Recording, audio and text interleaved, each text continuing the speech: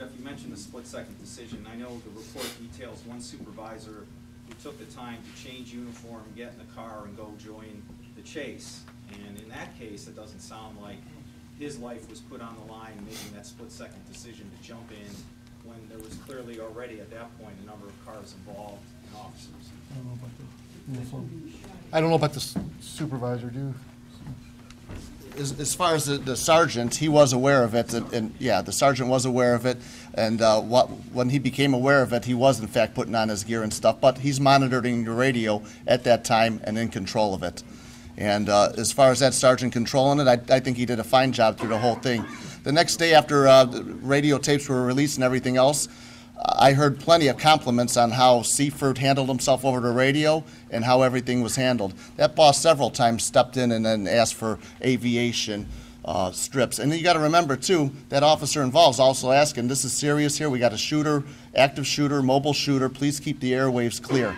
And as far as any other bosses that are alleged to be inactive during that, there's a mentality out there with the sergeants. A sergeant has control of that. The other sergeants aren't going to jump in and take control of that unless they see something that is of danger. Now, through that whole chase, there was never he almost struck a pedestrian. He did hit a pedestrian in the crosswalk. And my hat's off to the patrolmen that blocked those intersections. They did a fine job. And that's where a lot of the cars come into play afterwards. After that intersection's blocked and everything's gone by, they simply hop in and lag behind. If you see most of those footage with the 50 cars going by, that's more like an O.J. Simpson chase where it's pretty slow. There's no high speeds there of 100 miles per hour or anything such as that. Now, when all these officers, what they know in their mind is happening right then and there, which is there's an active shooter that just took a shot at a policeman, that's what they're thinking, that's what's perceived to be believed at that time, they're not going to let their fellow brothers down. That just is not going to happen. They're going to be there for them. These things, most of these chases end in bailouts, and now you got possibly 2 suspects with guns running around, and I think it would be a dereliction of duty for them to hold off and not be involved to apprehend these perceived armed suspects for danger not only to the officers involved but also the civilians out there. Any other supervisory questions I could answer? Jeff, could you talk a little bit about, you made some pretty strong comments about the chief. How, from the union perspective, should the chief handle this from the get-go? You should wait till all the facts come in. It's simple. Just take a step back, wait till all the facts come in, show a little support to the officers, or show a lot of support to the officers, and get it out to the public right. I don't think we're here, if he doesn't give that statement, I don't think we're here like this today. Well, maybe we are now, but we're not here, over the last few weeks. You got to learn to take a step back and get the facts. You don't get the facts in 5, 6, 7, 8 hours when none of our officers have given a statement to anybody. You don't know what they were going through. That was pure hell for them. The emotions ran, and hopefully you guys get the BCI's tape someday. You watching what the emotions are in these guys. These are seasoned veterans that do their job, they come to the job, they go home, they go to their families. They're not coming to do what they had to do that night, but they're sworn to do it, and they did their job that day. Can you talk about what support from the city was lacking? I know there's been talk about stop sticks, aviation, and then also support for the officers afterwards that's supposed to be provided that may not have been. Well, it's kind of funny. The sticks. I went to the strips. I went to the 2nd District the other day, and that's where it was initiated from. I found them both. One was upstairs, one was in the car, but they're both broken right now. And they're both broken, and they're not functioning. And the company that services them has gone out of business about 2-3 years ago. So it was. We're not up to date on equipment. And why only have 2? Why only have 13 in the city? I mean, we give money back every year in the contracts to say, let's buy more equipment. And the mayor says they give. Well, keep giving. Let's get up to the 2000s, not the 90s.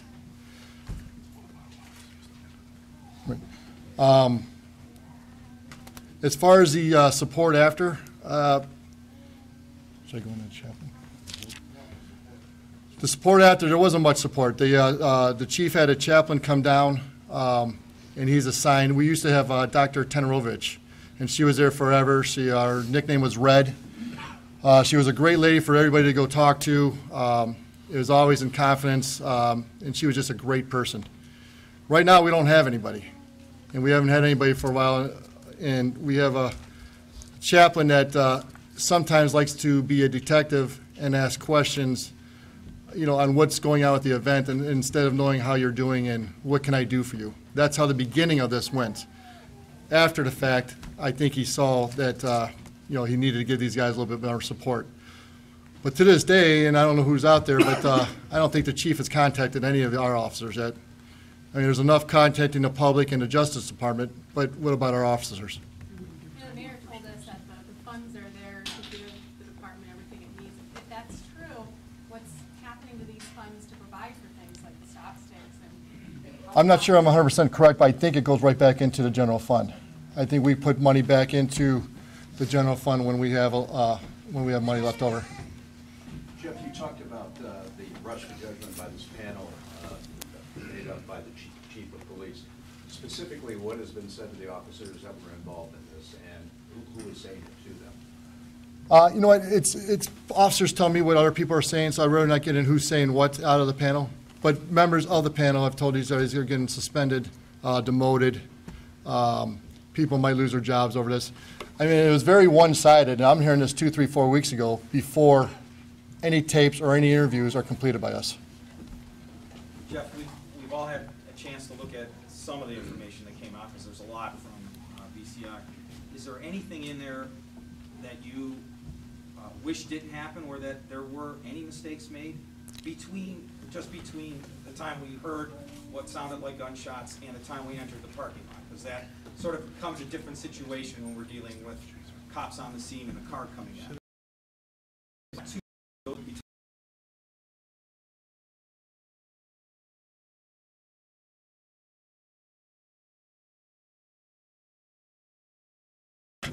I understand. I mean, you know, why is it turn on? Why is it all right? But why is it turn? Is there anything in there that Right. is accurate in terms of its portrayal? But how do you turn that on us to be the bad guys? We weren't the bad. We were the I'm just police. asking, did I you know. make the suggestion that there, you know, was systematic failure and a lot of emotion that got in the way of making accurate descriptions of what was happening? I'm just asking, do you think there was anything in those 2 points prior to the gun or the car coming at officers that should have been different, could have been different? No, because you have, if you go through the whole incident, you got the shots fired downtown. You have them pointing a gun. You have, I think at that point, almost trying to ram a police car, reloading a weapon, speeds from 60 to 100, to the deadly force into the parking lot where the one suspect is looking like she has a gun. The vehicle comes back at that officer where he's in fear for his life.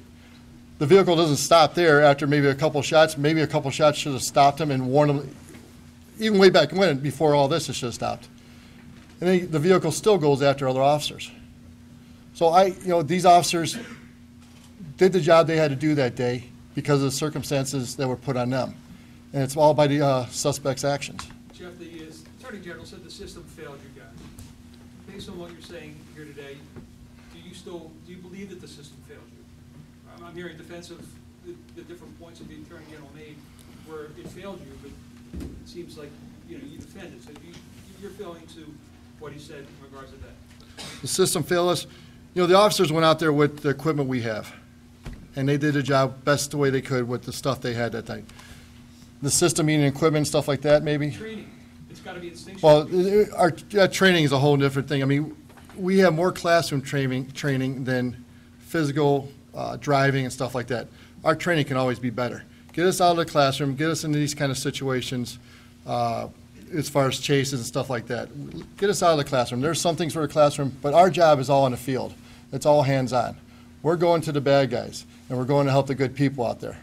You know, and then we get resistance on people that are defiant to us. Are you hearing other departments train that way and we don't, or? I don't know. You know, the one thing is, I mean, the pit maneuvers. You know, why don't we have those now?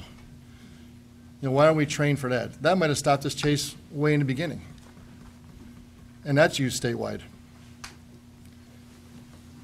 We have to get up with the 2000s on our training. You know, as far as what's out there, as far as equipment for us to use for our safety. Jeff, the police chief talked to us today, and he said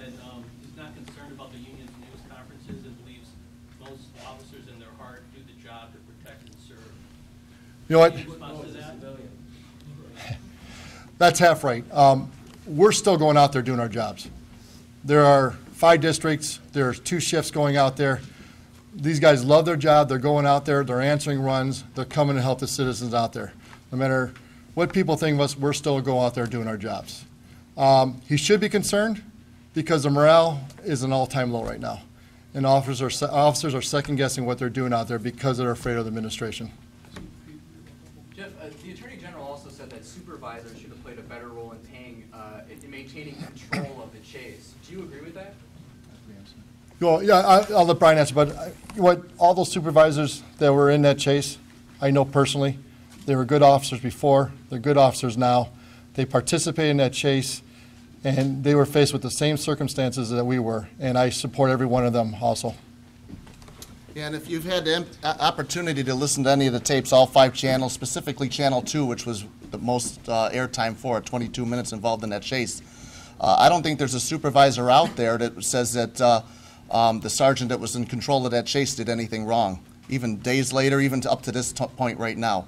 All our supervisors support what that sergeant did entirely. And if you listen to it, even just a common citizen listened to it, you didn't hear anything out of control as far as a pedestrian struck or anything wild and out of control that showed imminent danger to where somebody better step in and stop this thing.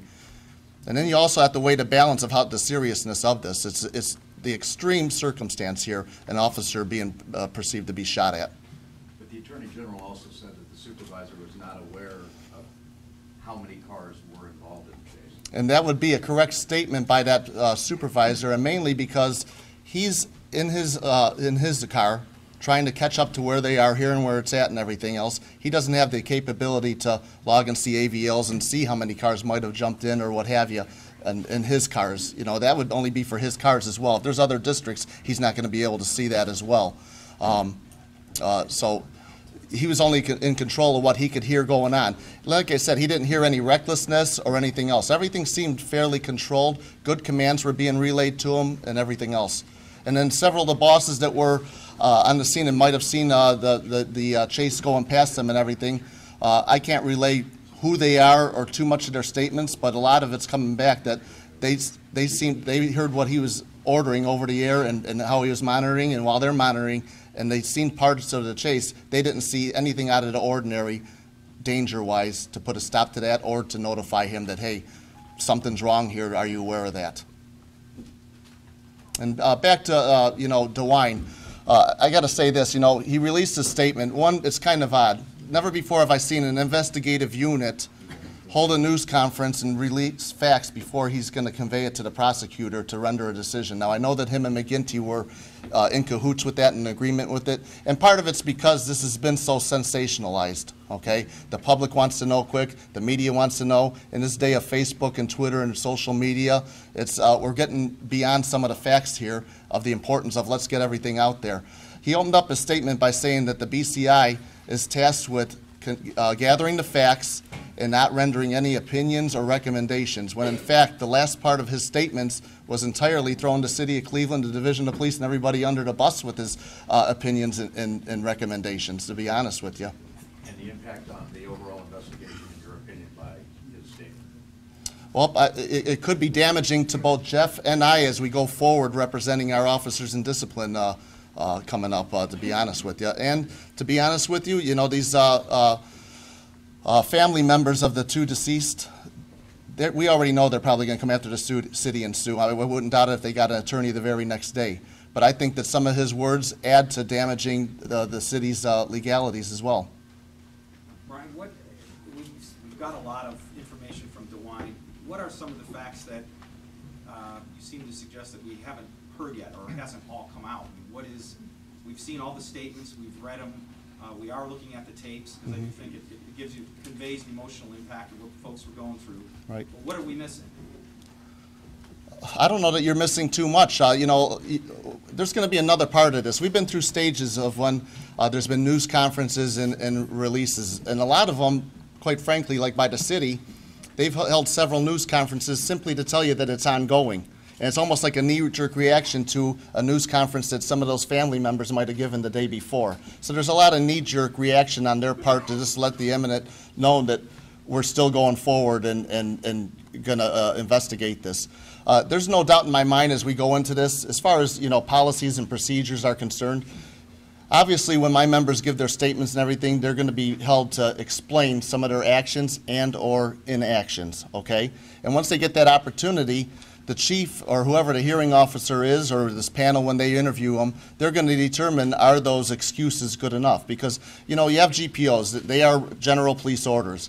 But a lot of times, some of them are, for instance, guidelines on how to go forward and handle something. Certain times, things get totally out of control and the unexpected occurs, and that's why you see constant changes in policies sometimes every couple of years to update that, because you have a sensational event like this. I ask you, when was the last time that we had a situation like this? I had asked Ed Gallick this yesterday. I go, when can you tell me that we had a police chase and a shooting like this and that we could compare this to and how it's happened? This is almost like a perfect storm, once-in-a-lifetime thing that happened. And now Jeff and I are tasked with representing our members the right way and going forward. And in doing so, we support both the supervisors and the patrolmen in their actions during this event. But it still does sound like there's some kind of fundamental disagreement between you guys and the city on what the rules should be. I mean, I know, Jeff, you keep mentioning this unusual circumstance, but you read through the policy, there's some things that don't, I mean, it doesn't say if there's an unusual circumstance, none of the policy applies. You don't have to ask your supervisor for permission.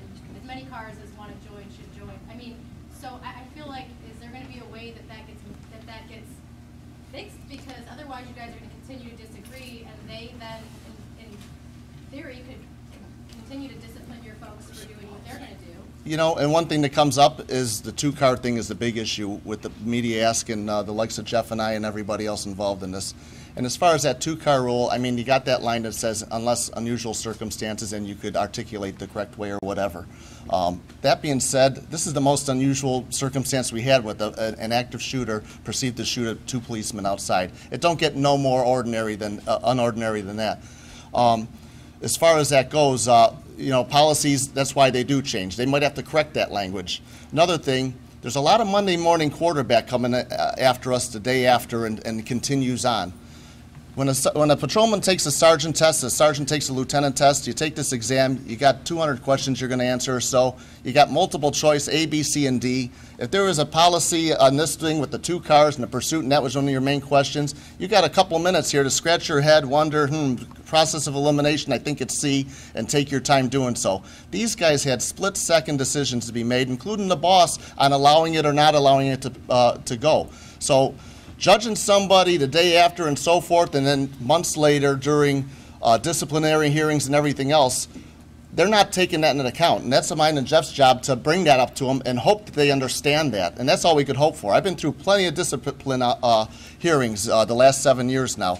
There's a lot of times where we go and we felt that our member was explained of his actions wholeheartedly.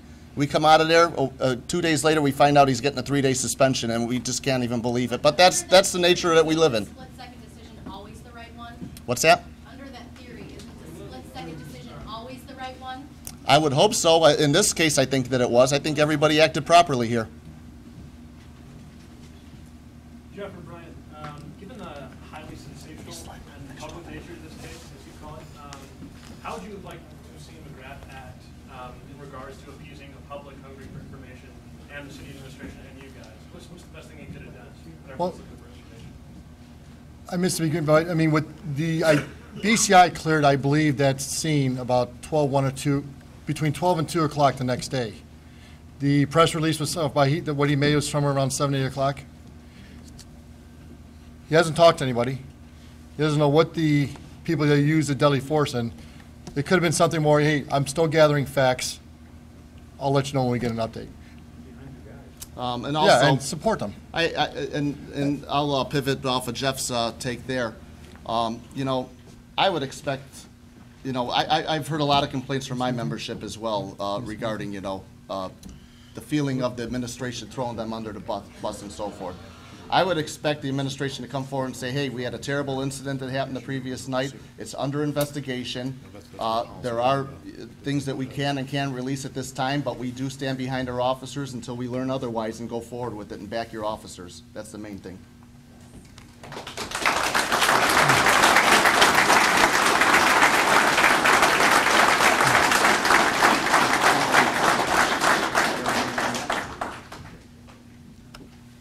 No, just real quick, I mean, in this pursuit, we also have an active shooter policy also.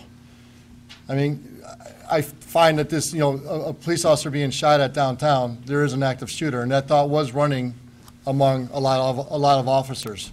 So you have the active shooter, you have the pursuit policy, and like I said, we have not had this situation in ages going towards this vehicle through a 20, 25-mile chase, through the officers hearing the radio dispatch, through the pointing a gun at the officers, what they perceive to be a gun. Now, this is what we had throughout the whole chase. And then they never stopped. And that word has been big. They should have stopped. It should have been over with, but it went to the parking lot. It didn't stop when he went after Patrolman Diaz. Didn't stop there. He went all the way over and tried to get out, ramming another police car at between 15 and 25 miles in a school parking lot. That's pretty fast in a parking lot. Do you have any responsibility, you think, with the public safety director and Hold Marty on. Glass in all of this, or not? I'm sorry, I didn't hear you. One more time. Do you think there's any responsibility to be held with Marty Glass, the public safety director of the city, or not? I'm concentrating on the chief right now. Let's start one thing at a time here. That'll be along down the line, Scott, as far as disciplinary hearing. Like I said, this is going in waves here. You're going to be back here with me and Jeff probably in May, June, July, August, whenever the administrative part's done. And there's no doubt in my mind that we're going to be attending some disciplinary hearings out of this. I'm sure of it. This just isn't going to go away. I know. So down the road then, we'll see what kind of punishment is administered. And we'll be quite vocal if we see any terminations, any demotions over this or anything. I could tell you right now, what we know sitting through all these interviews so far, there should be no demotions or terminations in this case at all. Or suspensions or reprimands. These guys made sure throughout that whole chase that everybody was safe, everybody went home, civilians, and I think people miss that a car that's going between 50 and 100 miles per hour throughout the whole city, nobody else got hurt. That commends our officers and how they blocked the intersections and let everybody else get through. If that car, one of our police officers would have hit another vehicle and God forbid kill somebody else that was innocent in that, we're here on a totally different thing. It didn't happen because they're trained professionals and they know how to do their job. What if some of the officers in the lot had been killed though, because they said it? Well, you know what? Luckily, What would you be saying then? yeah, you know what? I can't go with the what if on that. You know. To be honest with you, just the act of them trying to is just as bad as if one of our officers would have been killed, period. And we're lucky that day there was nobody. There's so much crossfire. We're lucky that nobody else did get hit. I mean, there's another 90 bullets out there that aren't accounted for. Yeah. You know, and you also got to ask me, what if we would have stopped pursuing? You know, when we stop pursuing, the bad guys don't stop. They think they're still being pursued. They keep going. And there's been instances where we'll stop pursuing 2, 3, 4 miles. They're cracking up in their car and killing somebody else like that. I mean, it's our job to bring them to justice. Anything else? If anybody needs my business card from the media, so you got the correct spelling and everything, just see me up here. All right, thank you, everybody. We support these officers. We love them.